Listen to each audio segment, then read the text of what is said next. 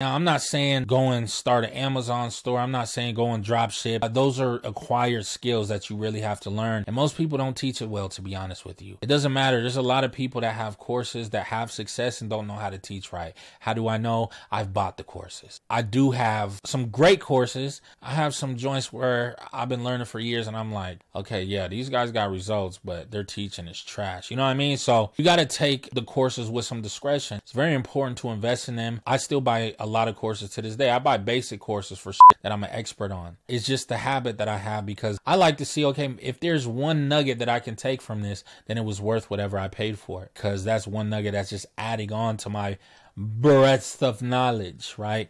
And I like to always be learning.